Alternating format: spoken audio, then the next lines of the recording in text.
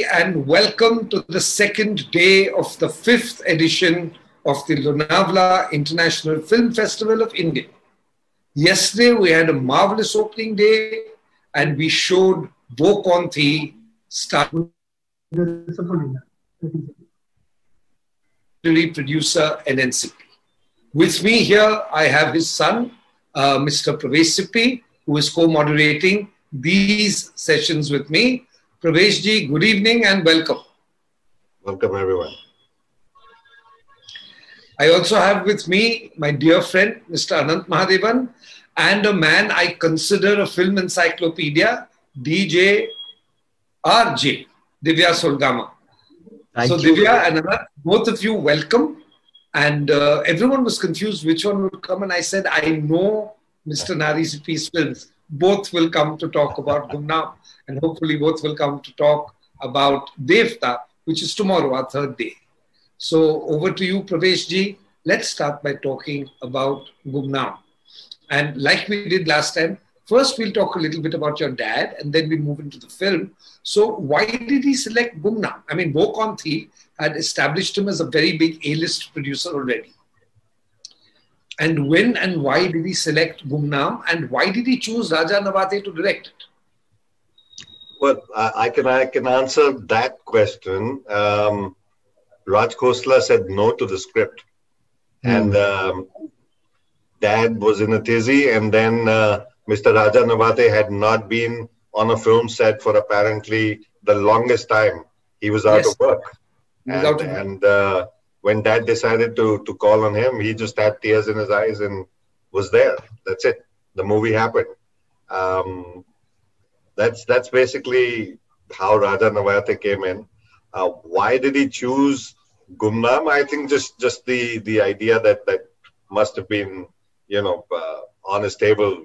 Maybe someone, and I suppose that was Dhruv Chatterjee, who probably brought this. And it was a fitting continuation, in a sense, to Wo Kaun Thi. It was a different space, but it was still in the same, yeah. Yes. So that's how it happened. And my earliest memory with Gumnam is, I think I've said this many times, I was all of 1 year old and I was in Helen's arms on the beach in Goa. That's my first visit to a film set, Gumnam. Incredible. But Anand sir, I mean, both of us and Divya, all of us know the cinema of NNCP and all of us know the cinema of Raj Khosla.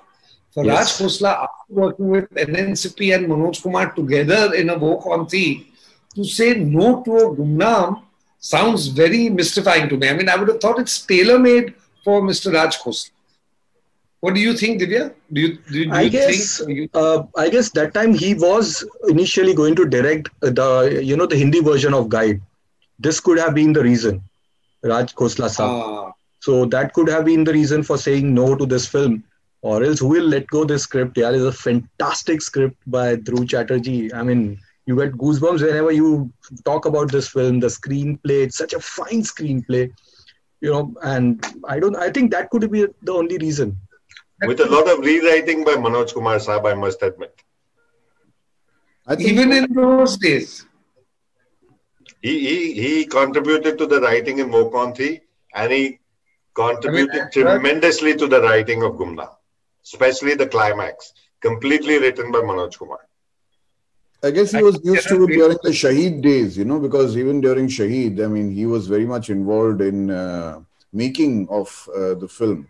And I think Gumnam was one of the first, was it the first Agatha Christie novel to be adapted into a film in India? I mean, and then there were none. So if you see the credits on Google, I mean, they credit both Agatha Christie and Dhruv Chatterjee for it. So the script is, credited to both. And of course, it was classic Agatha Christie. And the first memories that I have of Gumnam is, you aren't going to believe this.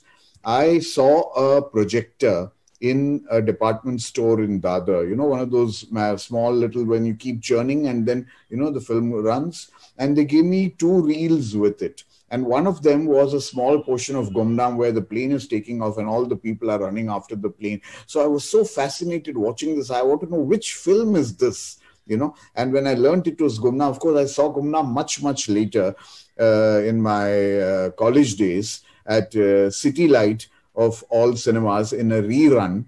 And it was jam-packed and I managed to get in. And in a rerun, it was a house-full show.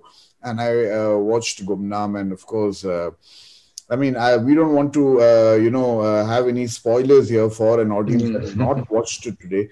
But all I can say is I learned that Gumnam was such a big hit in those days that it earned a box office return of 2.75 crores, which if translated today would be about 275 crores. So that was how big a hit Gumnam was. And it was very, very cleverly cast. I mean, they put all the red herrings in, you know, they put Pran Saab in, they put Manmohan in, they put everyone in, and then you realize who, the guy was, who behind it. So it was very cleverly cast, I must say. And of course, Raja Nawati, from Gumnam to Raja Nawati in Manchili was a long trip for all of us. And it's so wonderful to be talking about Gumnam here. So that's about it. I mean, over to you, Divya. You must be having so much more to say. Well, since you mentioned your story, so even I remember watching it as a kid but very, very late. Doordarshan pe they used to show on, every Sunday evening, movies used to come.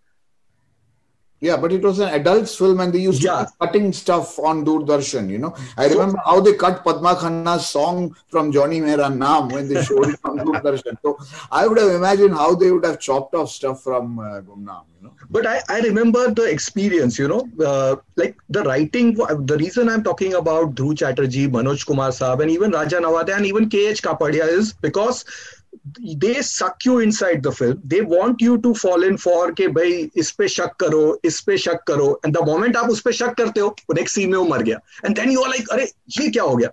So aap करते last तक पहुंचते हो, and then there is none. वही वाली बात आती है, and you are confused के भाई कैसे हुआ, ये कैसे हो गया? और जब suspense reveal होता है with that connecting shot of the dining table and everything, मजा आ गया था. But I still remember that experience.